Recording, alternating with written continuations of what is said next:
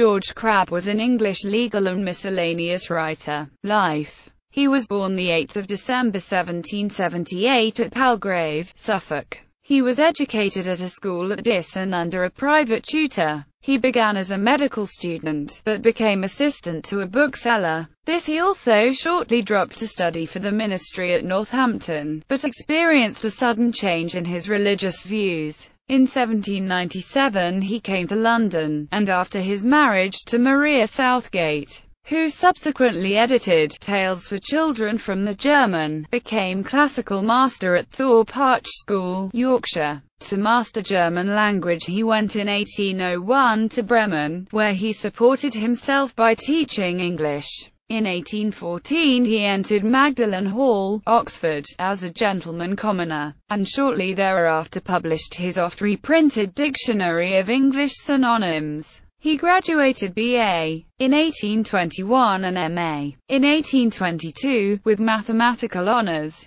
He was called to the bar at the Inner Temple in 1829, and adopted the practice of conveyancer and chamber counsel, but on account of his shy manner was not very successful. He became a recluse, and died the 4th of December 1851. Works. He published a German grammar for Englishmen, extracts from German authors, and German on English conversations, all popular instruction books which passed through many editions. He also wrote an English grammar for Germans. His main legal publications were History of English Law, 1829, based on John Reeves's History of English Law, Digest and Index of all the statutes at large, 4 volumes, 1841-7, Law of Real Property, 2 volumes, 1846. Series of Precedents in Conveyancing and Common and Commercial Forms, 3rd edition, 1845. He was also the author of dictionaries which obtained wide popularity, including Dictionary of English Synonyms, 1816, Universal Technological Dictionary, Universal Historical Dictionary, Dictionary of General Knowledge, New Pantheon or Mythology of All Nations.